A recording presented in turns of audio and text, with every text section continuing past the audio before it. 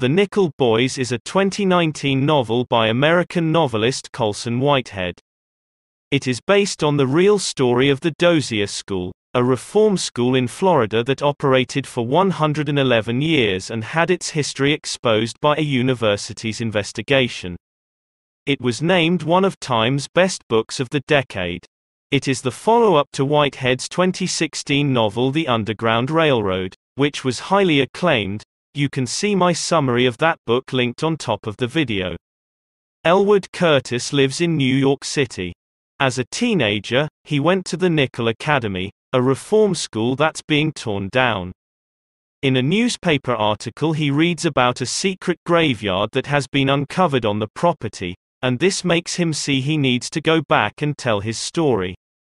The year is 1962, and a teenage Elwood Curtis grows up in Tallahassee, Florida. He gets a record album filled with speeches by Martin Luther King Jr. The speeches teach him about the civil rights movement and they help develop his thinking in a more profound way. Since his parents left, Harriet, his strict grandmother, has been raising him. When school is out, he goes to the Richmond hotel where Harriet works, and he waits in the kitchen for her. One day he's challenged by the kitchen staff into a dish-drying competition for the prize of a set of encyclopedias who have been left behind by a guest of the hotel. He wins, and he struggles to bring the books home with him, only to discover that only one of the volumes has any text in it, the others being a collection of blank pages. He feels hurt, since the staff took advantage of him, and he stops going to the hotel. He starts working at a local grocery store, Marconi's Tobacco and Cigars. He reads the magazines for sale there and his knowledge of the civil rights movement grows. He's a bright young man, and his grandmother and Mr. Marconi start worrying that his high morals will get him in trouble. When he tells on some boys shoplifting candy, Mr. Marconi doesn't like it, and the boys have their revenge by giving him a beating after school. When Mr. Hill, a teacher, arrives at his high school, he spurs his thirst for knowledge about civil rights. He picks books that Elwood can read, sees him at a local demonstration, and even ensures that he can take a class at a nearby community college. Elwood hitchhikes there, but the man that gives him a lift is pulled over and it turns out the car he's driving is stolen. This leads to the arrest of Elwood. The judge sentences Elwood to attend a reform school called Nickel Academy. He's transported there in handcuffs accompanied by two white boys. When he gets there, he's quite hopeful since it looks more like a school, instead of a prison. He's housed in a black student dormitory. The next day, he meets Desmond, who shows him around. He's told Nickel isn't a school, and he'll have to work, as he's put on yard work with Jamie, a Hispanic boy, who floats between the white and black campus. He gets advice to stay out of trouble, so he can be freed quickly, but when he sees a boy being bullied, called Corey, he steps in. In the middle of the night, the four boys are taken from their beds by Maynard Spencer, the superintendent, and Earl, to the White House for a beating.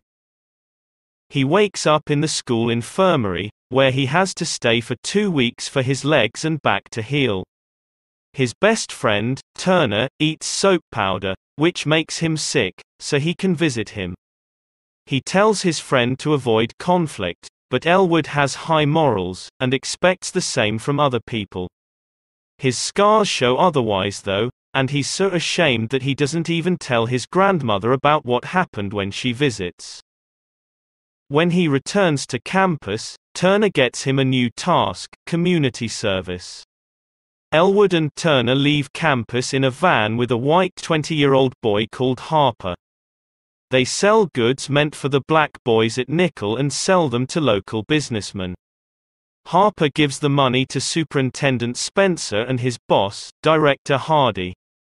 Harper leaves Turner and Elwood at the home of a board member to paint his gazebo. Elwood makes notes on everything they do, at night. There's a yearly boxing match between the best black and white boxer. This year the black boxer is an immensely large bully called Griff. Superintendent Spencer instructs him to make sure to lose the fight, and faking a knockout in the third and final round. But he wins the fight, telling Spencer he lost track of the rounds thinking there was another one. That night Spencer and Earl seize him, chain him and beat him to death. The boys try believing the story that he was able to escape, but years later his body will be found in the secret cemetery. The students are put to work on a Christmas festival, designed to attract tourists. When the staff lunches there, Jamie poisons Earl's drink, hoping this will kill him.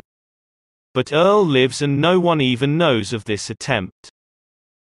In the 70s, Elwood has a girlfriend and works for a moving company in New York. He gets his own van and launches his own company, Ace Moving, in hindsight realizing that he named it after the highest achievement at Nickel. Back in the 1960s, Elwood is being frustrated by the school since it seems to be completely arbitrary and unfair. When his grandmother tells him the lawyer that was supposed to help him, left with all the money, he resolves to bring to light everything going on in Nickel, and have it closed down.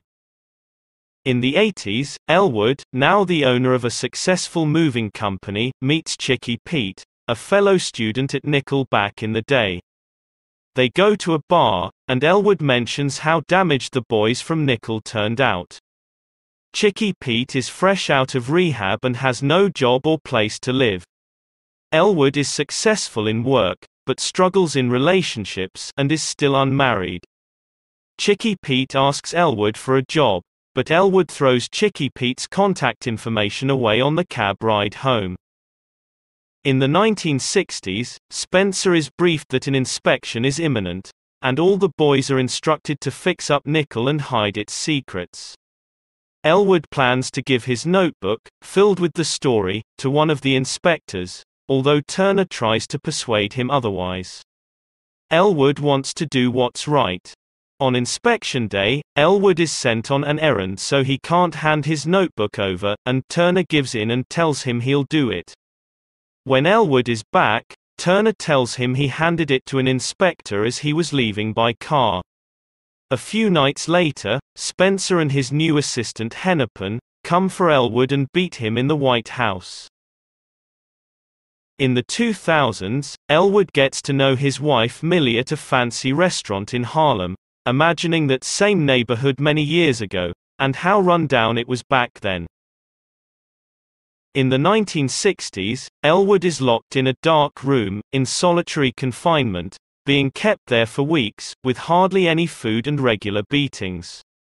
One night, Turner comes for him, saying they heard Spencer was planning on killing him, like they did Griff.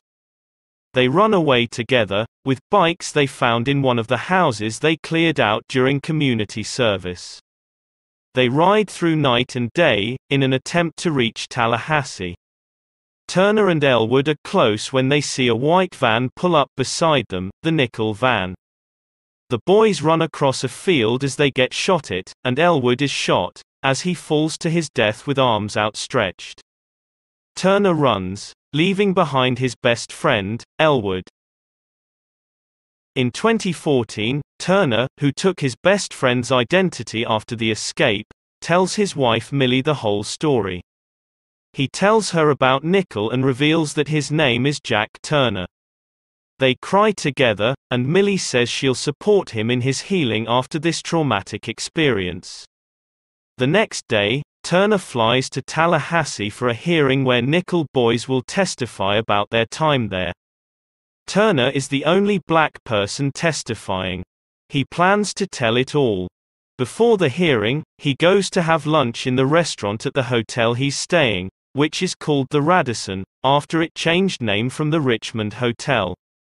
Turner is unaware of it, but this is the same restaurant where young Elwood sat in the kitchen waiting on his grandmother and dreaming of one day seeing a black man being served in the dining room. If you'd like to make a suggestion about what book I should summarize, please let me know in the comments, and if you enjoyed this, please like and subscribe.